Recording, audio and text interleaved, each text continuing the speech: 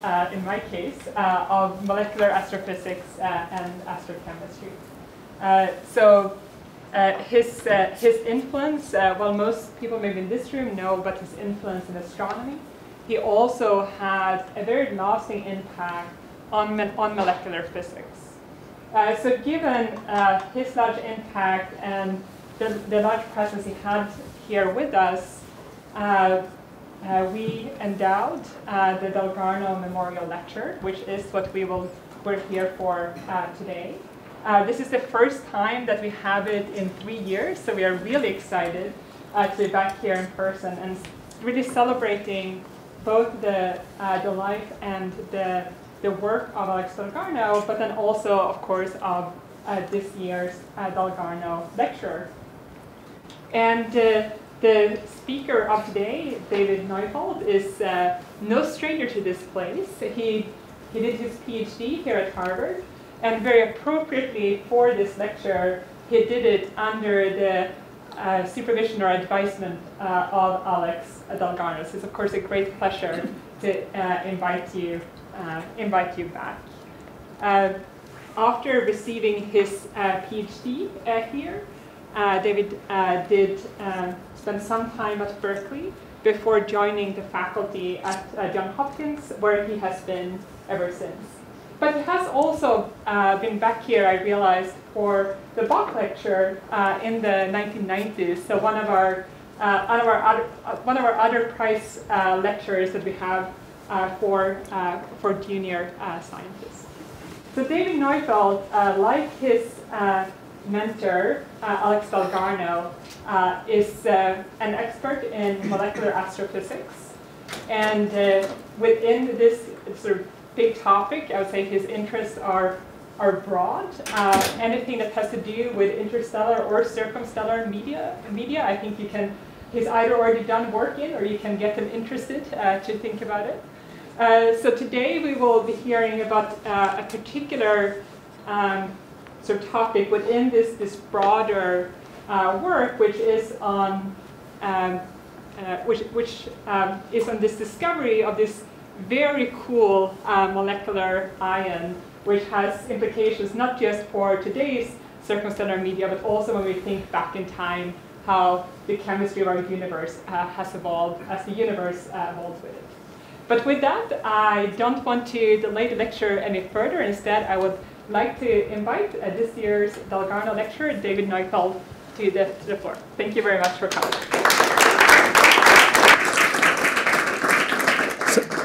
Thanks very much for that very gracious introduction. And it's an incredible pleasure for me to be with you here in person, and a great honor to be giving the Dalgarno Memorial Lectures this year.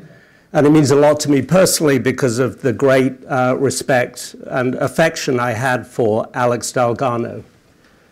What I wanted to do today is talk about a particular molecule that I think was of great interest to Alex, and which has been discovered in the last few years in the interstellar medium, and tell you why it's interesting and the long story leading to its eventual discovery.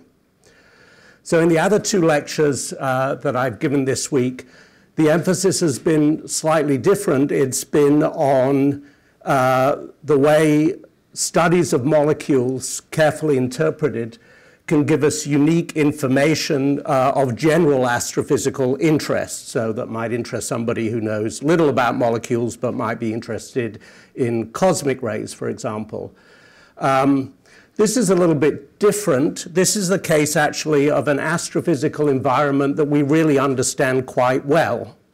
And so we're not really going to learn anything that we didn't already know about this planetary nebula in which the HEH+, the helium hydride ion, was discovered. So this is a case where astrophysics, if you like, sets up a laboratory for us to understand and demonstrate various molecular processes that would be hard to study elsewhere. So what I'd like to do today then is give an introduction to this particular ion. I'll then describe how it was first detected using the Sophia Airborne Observatory that is operated jointly by NASA and DLR, its German counterpart. I'll then discuss how we were able to follow this up with some mid-infrared observations from the ground. And those observations led to a serendipitous discovery of another molecular ion in this source. And the details pose a very curious puzzle that was explained actually with help from a paper and then a scientist at CFA. So I'd like to tell you about that. So this is all rather specific, and I think it's good to not speak in too much generalities and have specific examples. But the generalities that I hope to convince you of are twofold. Firstly, that nature has a remarkable tendency to make molecules. And the first course I took on this with Alex, he noted that you would find mold growing in nuclear reactors. And this actually turns out to be true. In fact, there are certain types of molds that love high radiation environments and were found in Chernobyl. So, you know, rather than destroying molecules, molecules are very hardy and can survive in very extreme environments.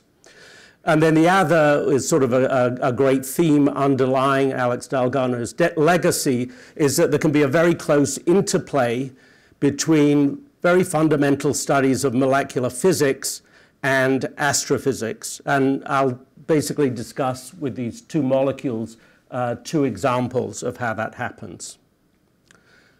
Okay, so let me start with the introduction.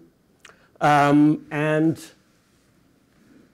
helium hydride cations were actually first discovered almost 100 years ago by Hogness and Lunn in a laboratory measurement where they had a discharge, an electric discharge, in a mixture of molecular hydrogen and helium, and then examined the products with mass spectrometry. So, you know, you basically have these ions moving in a magnetic field, and you see how much they're deflected, and so you can measure the charge to mass ratio.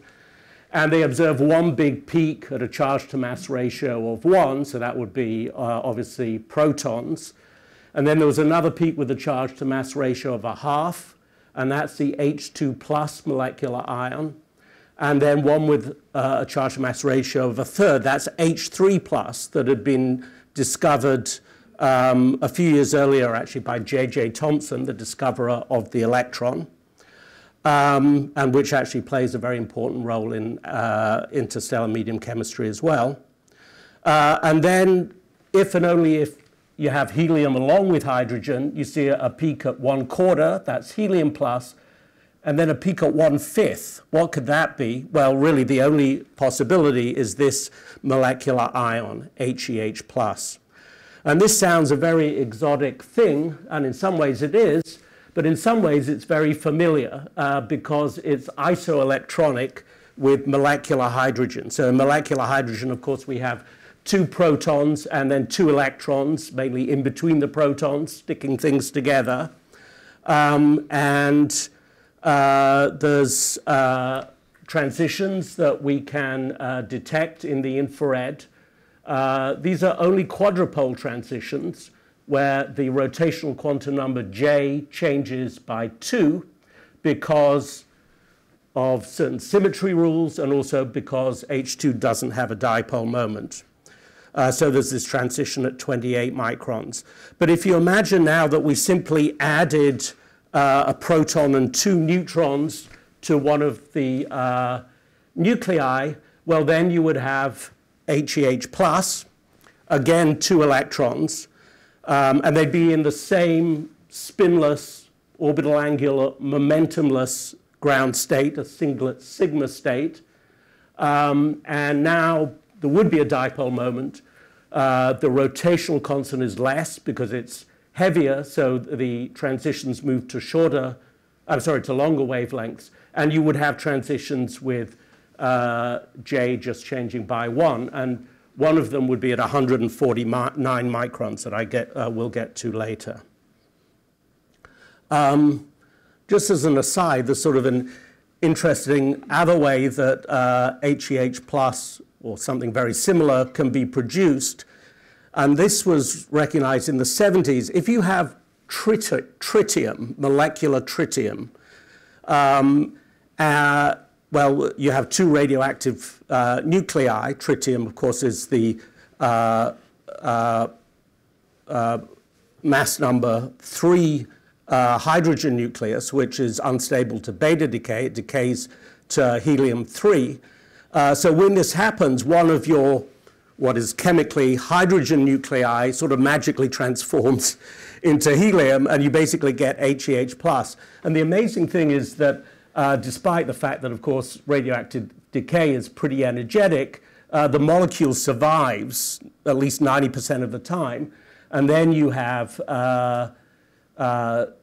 helium tritium plus, it's helium-3 tritium plus, and there's a recoil which actually excites vibrational lines, which for this isotopolog are at about 4.5 microns and were detected in this experiment. We'll see also that we can detect vibrational emissions from space from HEH plus.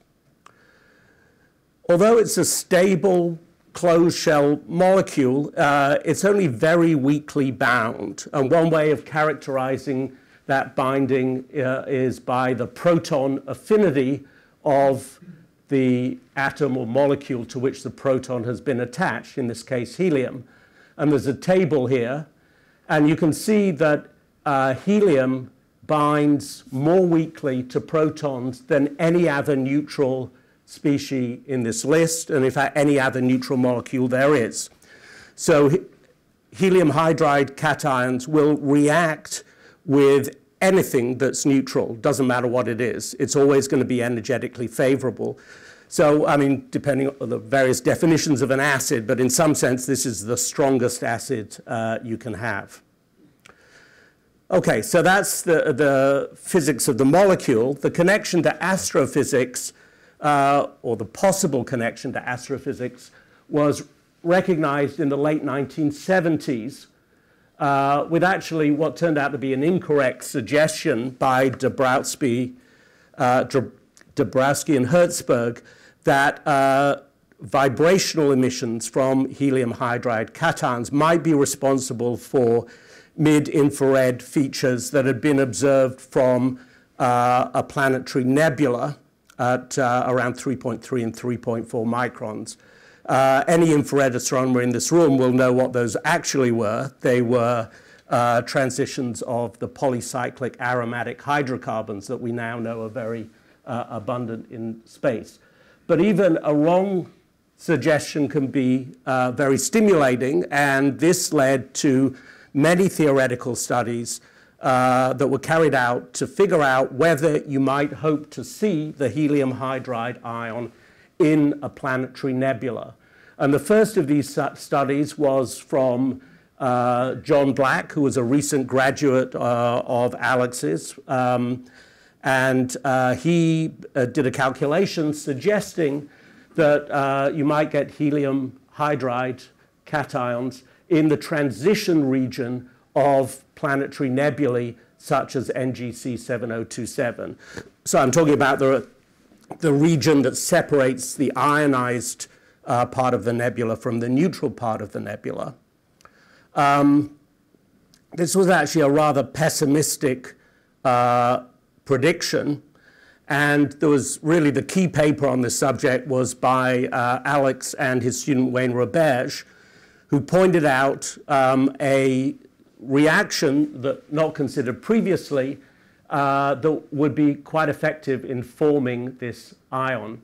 And this is a so-called radiative association reaction, which are always slow, but involve basically a collision, in this case between helium plus and hydrogen, to form this molecule. Of course, they can't just stick together. Something has to take away the excess energy, and that thing would be a photon, and that's why this is a slow radiative process. but they estimated the rate was something like 300 times larger than what they estimated that you would get an abundance roughly 300 times larger than what John Black had predicted. So that got it into the realm where you might actually hope to detect it, and they mentioned this 149 micron transition that I had on the previous slide, and also transitions in the mid-infrared between 3 and 4 microns as possible ways of detecting this. And then this is all based, of course, very heavily on the reaction rates that you expect for these processes. And subsequently, with Bernie Ziegelman, who was a postdoc here, Alex did a much more detailed calculation that implied that this radiative association reaction I mentioned was even faster than they had calculated previously, making it an even more likely thing that this molecule might be detected. So people started looking for this, and the first way they tried to do this was from the ground, looking for those vibrational transitions in the so-called L band. And there were two unsuccessful, or at least two unsuccessful searches for this with mid-infrared spectrometers on ground-based telescopes. If you want to look at that rotational transition at much longer wavelength, 149 micron, then you need to go at least to airborne altitude and preferably to space. And there was a search for this with the Infrared Space Observatory, ISO. And Alex was one of the co-authors on this search. And it did show up a feature at the expected frequency.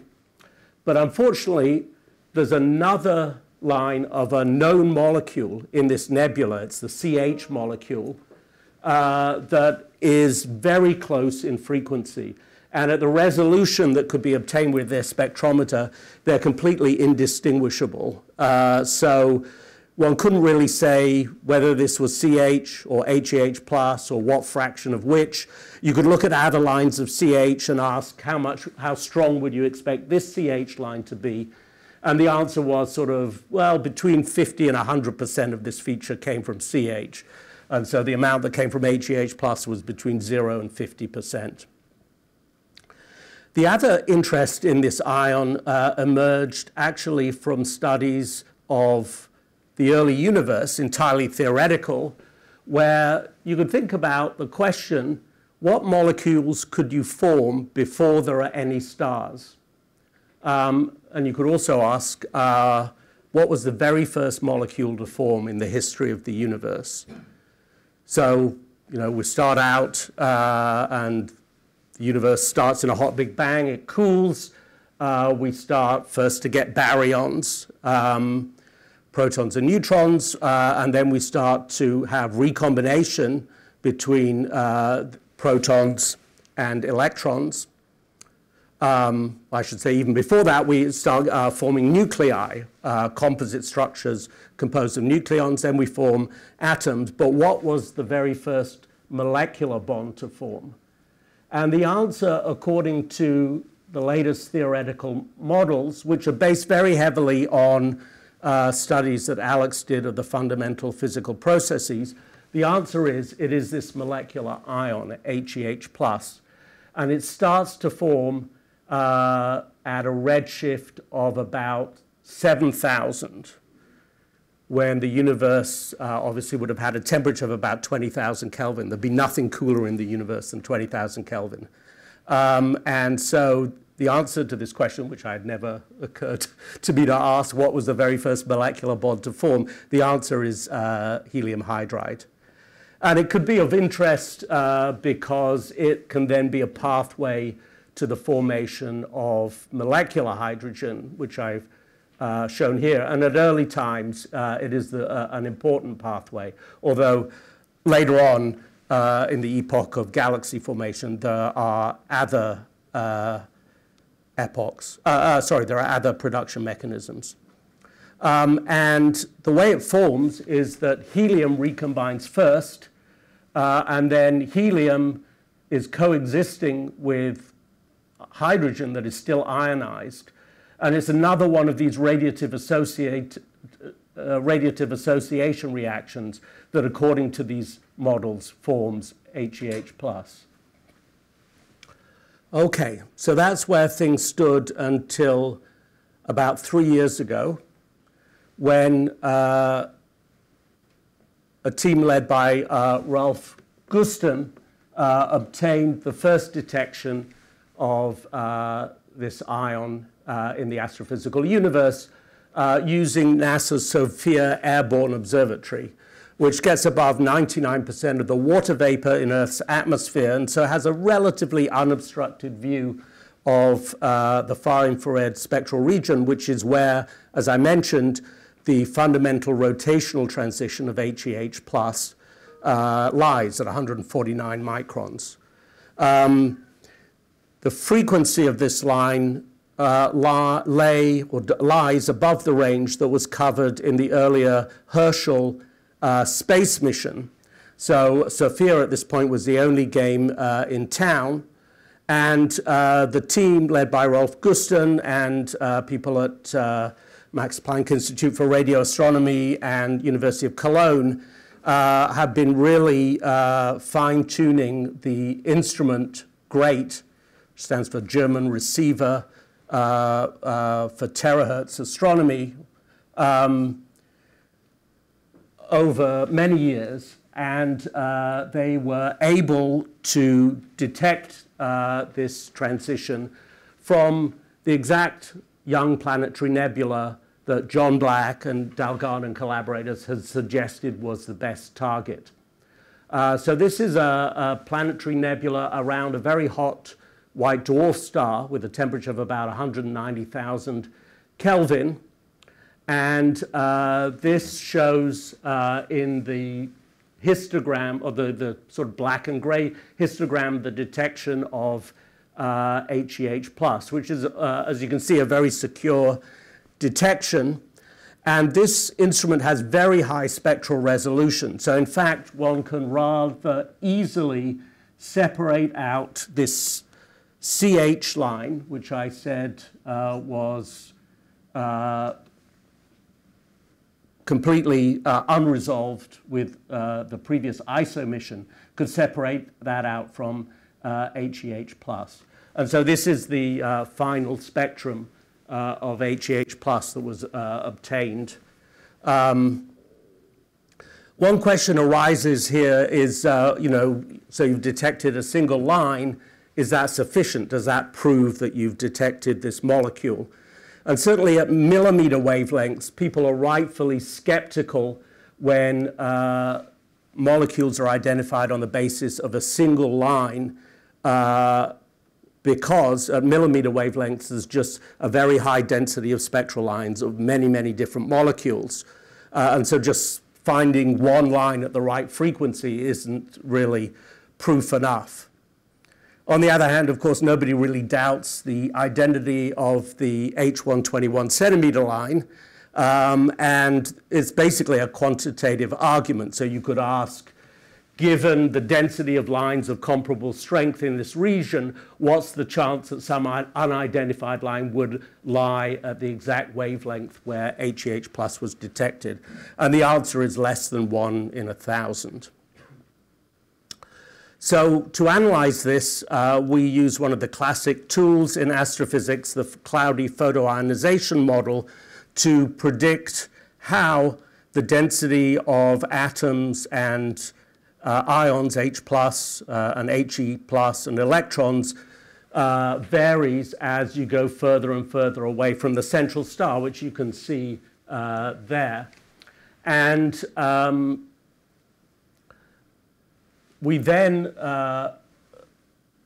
considered the various chemical processes, which were not included in cloudy, to figure out how much HEH+ we would expect and whether it could account for the line strength that we had observed. And we agree with Roberge and Dalgarno that it's the first radiative association process that is how this molecule is formed.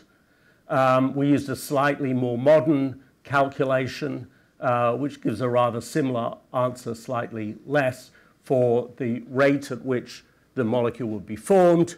And then we had a couple of destruction mechanisms that obviously balance the formation of HEH plus to give you a certain equilibrium abundance.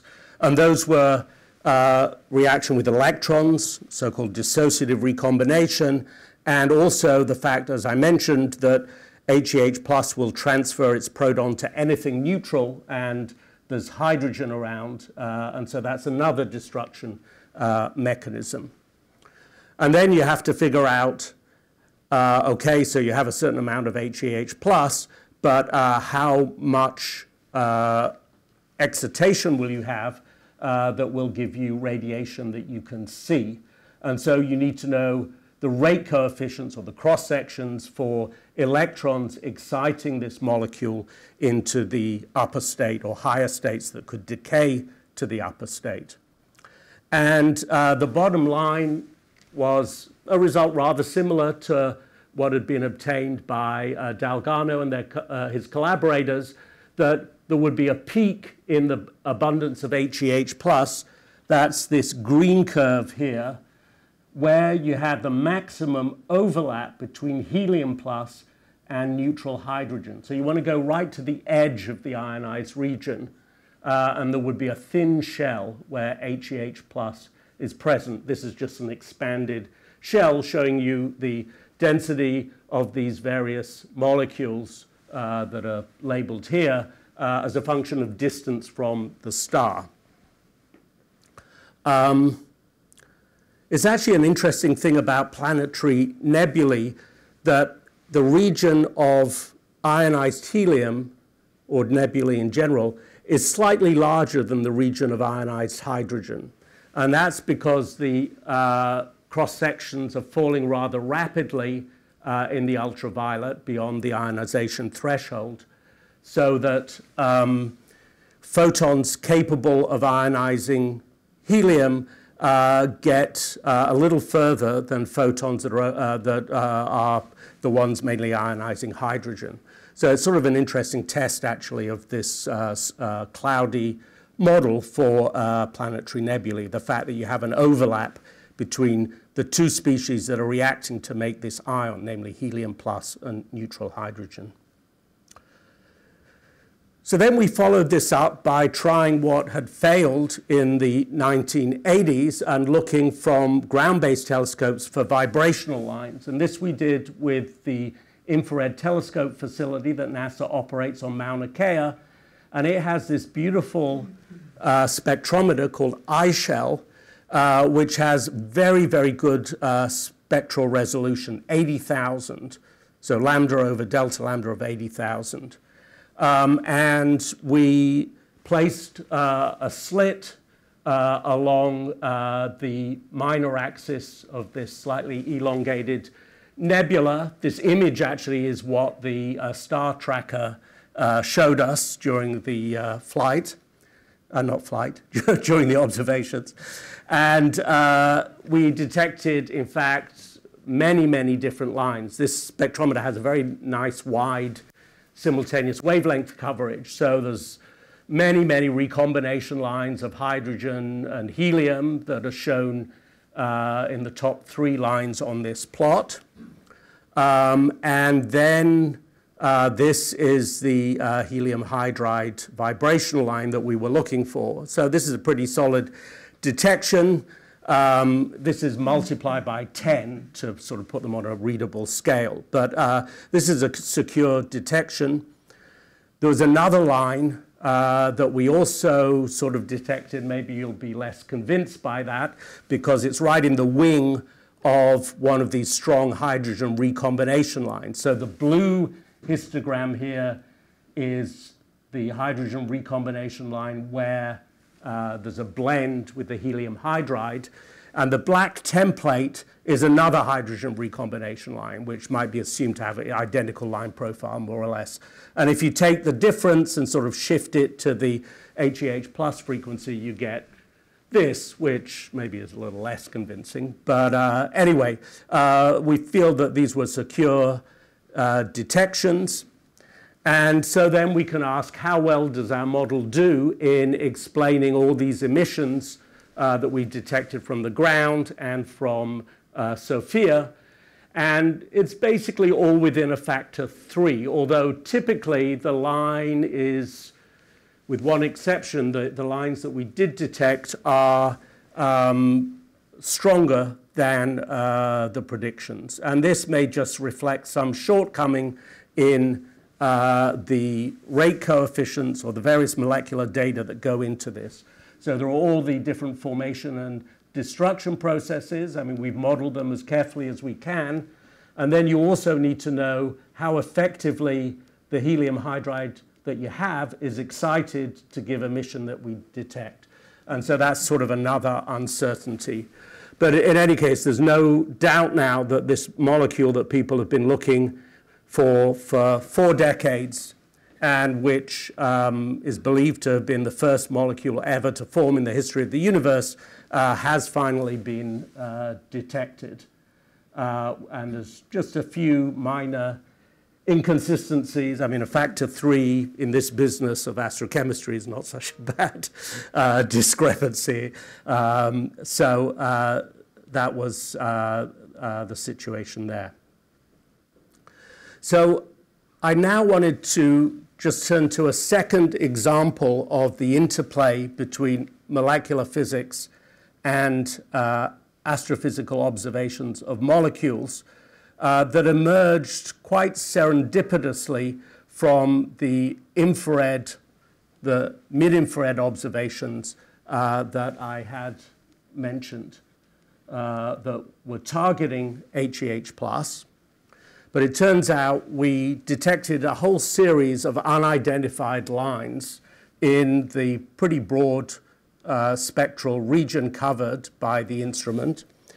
And they were evenly spaced in wave number or frequency, which is basically the signature of a vibrational band coming from a molecule that has a very simple rotational structure.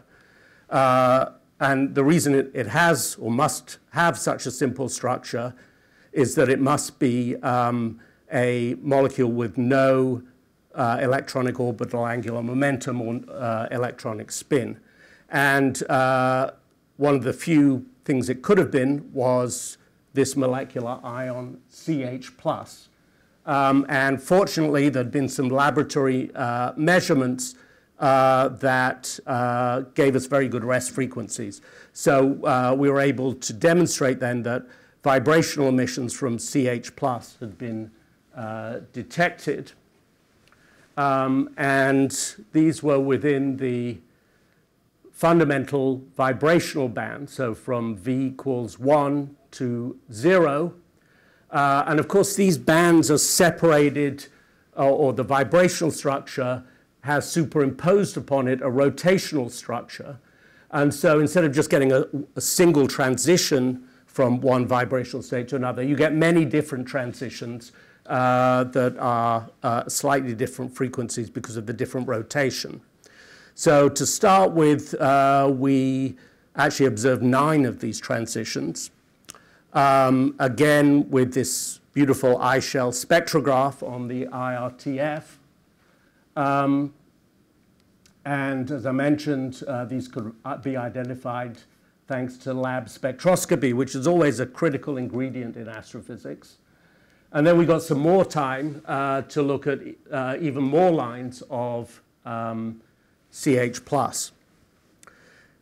Now, this is a molecule that had been detected previously in this nebula by Chernicharo and collaborators using the Infrared Space Observatory to look at pure rotational lines, a much longer wavelength. But this was the first detection of vibrational lines.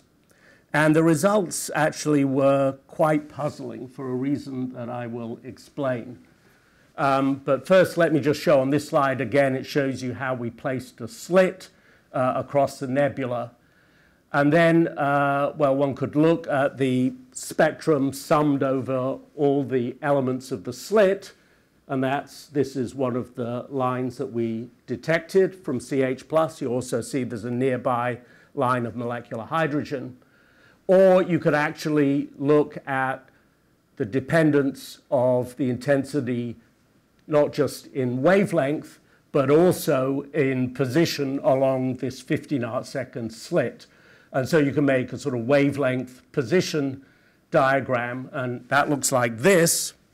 And you get a ring because if you have an expanding nebula, if you have an expanding shell, you find that that gives you a ring. This is the expected behavior, which I'm sure is very familiar to anyone who's ever done long slit spectroscopy. So the hope then was that by looking at the various lines that we had detected, we could probe how this molecule was excited. And actually the answer turned out to be quite interesting. It seems to be a classic example of something that's called formation pumping, where the initial formation of the molecule leaves it in some excited state that then decays, and you see the radiation really that follows immediately after its formation. So there's an error here. This should say C++ plus H2. So carbon ions that are plentiful react with H2. The star on the H2 means actually that H2 is vibrationally excited. And if it is vibrationally excited, that reaction can go rapidly to form CH+. And in general, it'll form CH+ in an excited vibrational state, and then we see the decay of that. And this was shown quantitatively by my collaborator Benjamin Godard from Paris Observatory.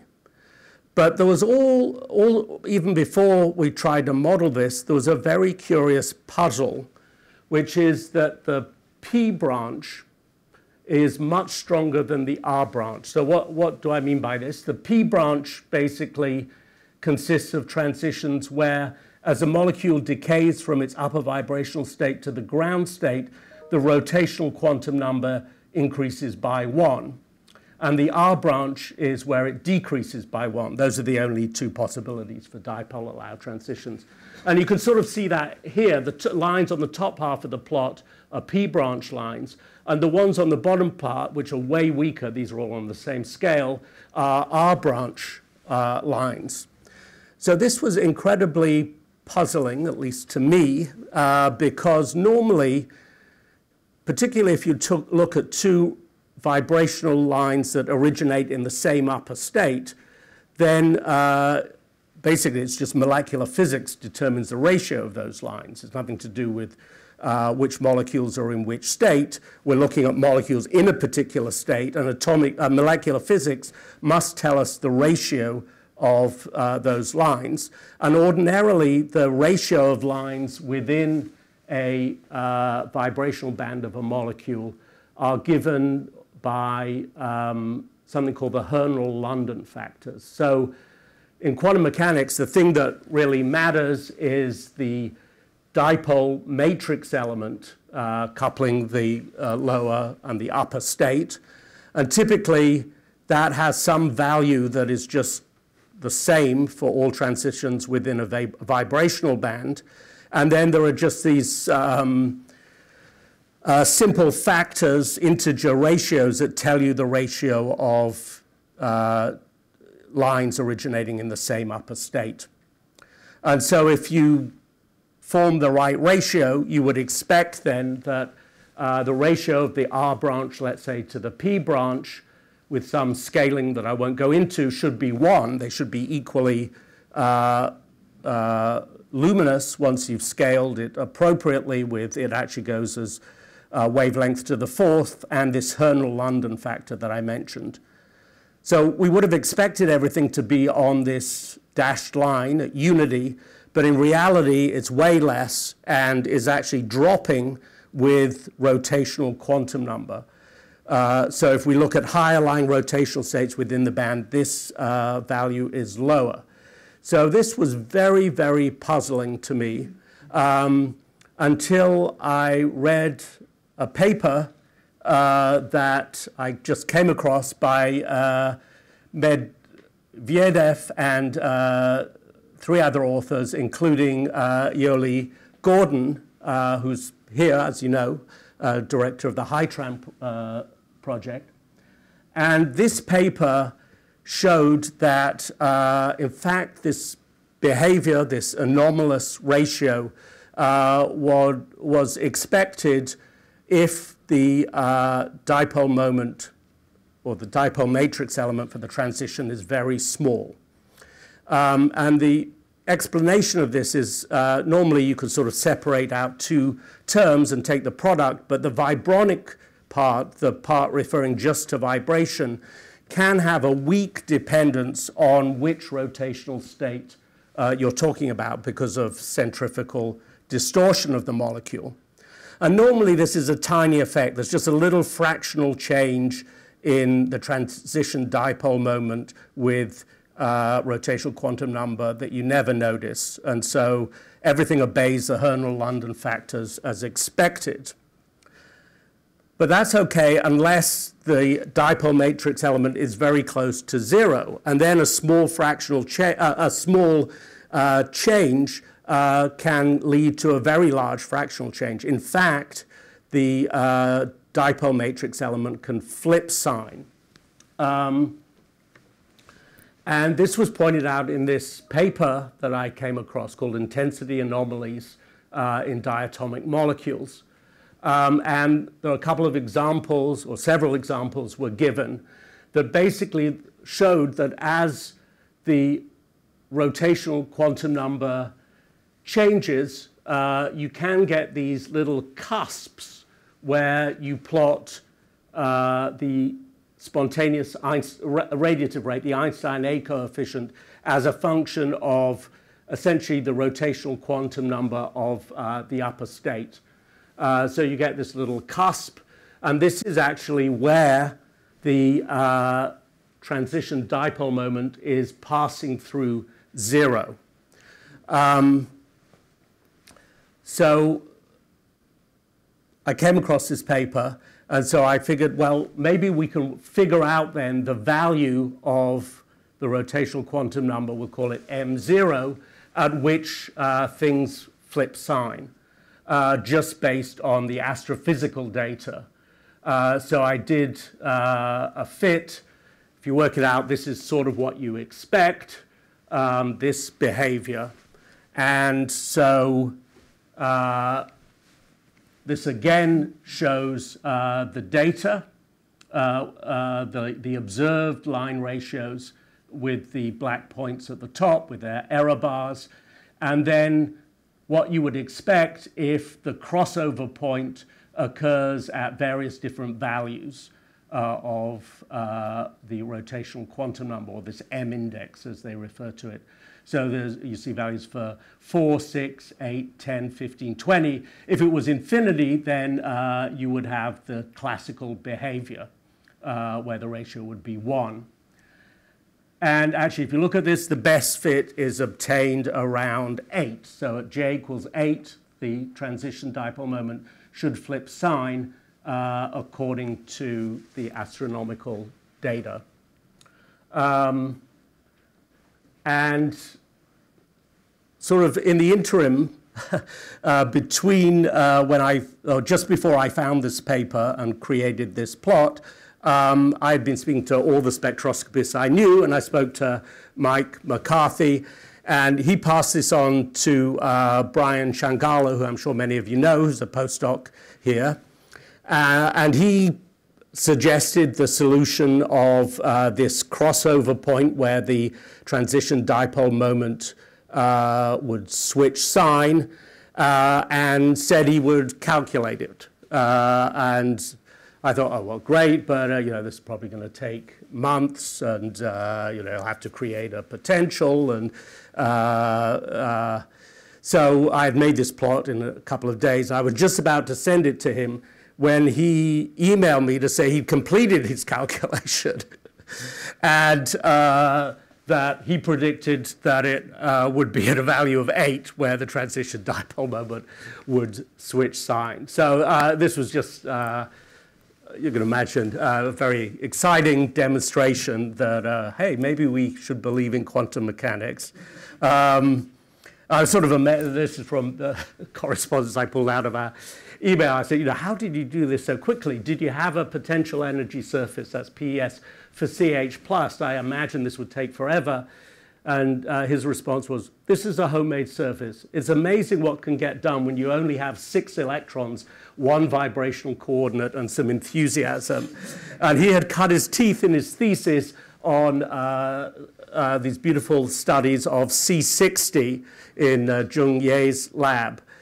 So compared to C60, this certainly is a very simple molecule with very few vibrational modes. So a beautiful demonstration, I think, of how these quantum mechanical calculations can go hand in hand with astronomical observations.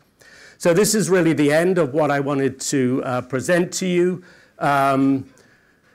So the 2 takeaways beyond the very specific cases that I discussed is that there is a remarkable tendency to make molecules. This started as early as a redshift of 7,000.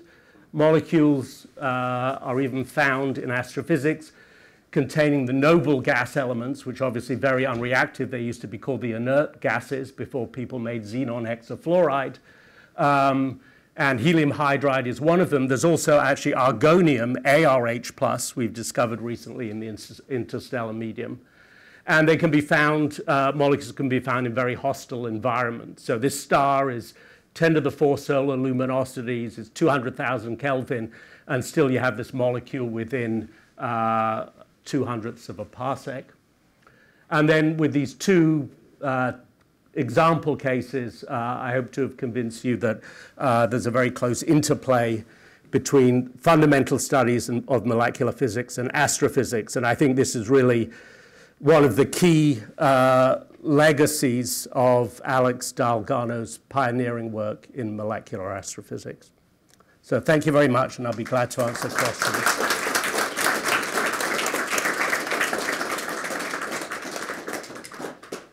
Thank you very much, David, for that beautiful example of the power of really intertwining molecular physics and astronomy, which I think was so complete in the spirit of Alex. Thank you. So I'm going to start to see if there are any students that have any questions before seeing any of my more senior colleagues.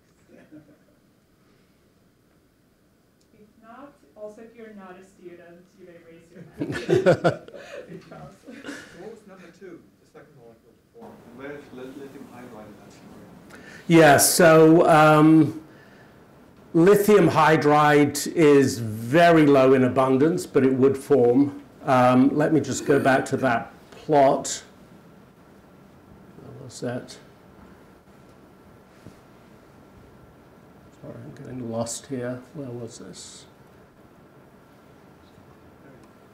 Yes, so here you'll see the various molecules. So H2 plus is formed. Sorry, that's very faint green. You probably can't see that.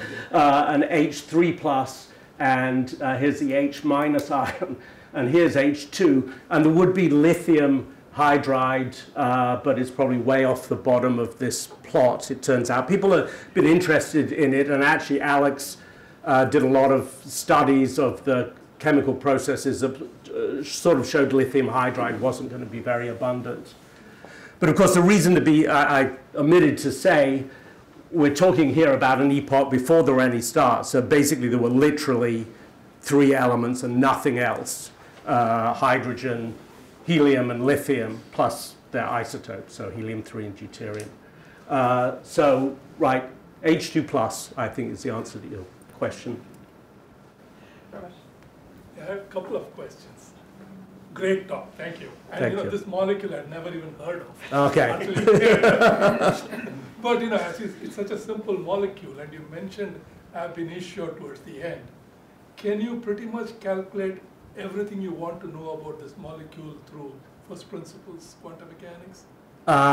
No, well, I just had a number of discussions of that. It's incredible how difficult it is to, well, actually impossible to determine the frequencies that you would need to know to measure them spectroscopically. Probably one of the people in ITAM could explain why this is the case. I mean, what I learned in undergraduate is getting the eigenvalues is always easy. Eigenfunction may be tough. Yes. So one would think that. Well, right. But if you want to know, you know, we really need to know them to 1 part in a million. Yeah, That's right. sort of the standard. And it's not any new physics. I think it's just the difficulty of solving the equations accurately enough. So basically, none of these things you would be able to identify convincingly without laboratory spectroscopy. They simply, even this obviously this is one of the simplest cases you could imagine, cannot be computed to the accuracy you'd really want. Okay, so my second question, is dust important for the formation of this molecule, and how well do you know it? It's you know, the cross sections and all that. Right. So, obviously, I mentioned 2 environments. Obviously, in the early universe, no dust. No. Yeah. And in the planetary nebula, sorry, I was just on that slide. I thought, yeah. In the planetary nebula, basically these gas phase processes are believed to be dominant. And I think it would be quite hard to get significant catalysis on dust at the temperatures where this sort of all going on, where the gas is still several thousand degrees.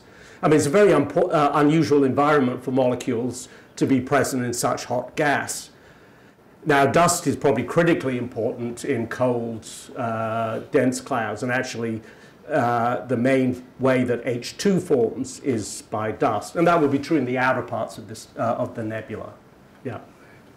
Thank you. I wonder why the H2 plus helium reaction makes only a minor contribution to the abundance of helium H plus.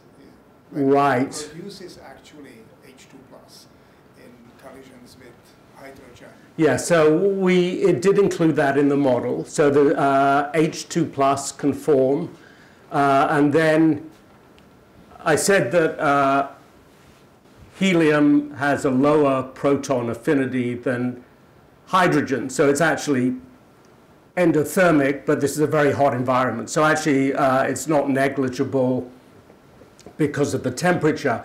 I think it's just a 2-step process. You have to make H2 plus first, and that's going to be down in abundance, and then you would have to have a further reaction to make HEH plus. So it's sort of more efficient as a formation process to go directly to HEH plus, but we did include it, and I think it might have been a minor contribution. And actually, John Black had mentioned that as the main contribution, which is why his prediction was 300 times lower. Right. At one point, you mentioned that the helium to helium and H plus radiative association is faster than H plus helium. Why is that? I don't have a good physical explanation of that, but that is, and it's a big difference. So I didn't really emphasize this, but the early universe formation is dominated by neutral helium and H plus because helium recombines first because it has a higher ionization potential. That is something like 3 orders of magnitude slower than what we think is important here, which is the other one, helium plus H. And we get that here because the helium plus zone is bigger than the H plus zone, which is not people's initial intuition that it would be. So there's a big difference. And this comes out of calculations, maybe some people know, but I'm not one of them, have a good physical explanation for that. Speaking of hostile environments that you mentioned at the very end, Do you expect that this thing can form in accretion disks around supermassive black holes? And if yes, is there any chance to detect it observationally? The temperatures should be in this roughly the same range if you take a really big black hole. Right. And you would have X-ray from the corona. yeah, would give you a lot of helium plus. So the honest answer is I haven't thought about it. I don't know. Yeah, I mean, whether it would be detectable or not, I don't know. It's an interesting question, though. Yep. I think we have time for one more question, and I think I saw yours first. Oh, okay, thank you. So, it's very tantalizing having this molecule at a few tens of redshift. Are there any transitions we might detect in any wavelength that could probe that time? You mean HEH plus? Yes, 80. Yeah, so I think the transitions, are going to be completely smeared out by redshift. I mean, there won't be sharp lines. I think there had been some discussion of possible interaction with the cosmic microwave background that I don't quite recall. I think it was well below the limit of detectability, but I think it might potentially give you a wavelength dependence to the power spectrum that is maybe 2 or 3 orders of magnitude below what's expected. What can be measured. And I don't know what the backgrounds would be as well that you would have to worry about there. with that, I would like to thank David again for this beautiful lecture, for really building on and expanding on Alex's legacy. Thank you so much. Thanks very much. And thanks so much for asking me.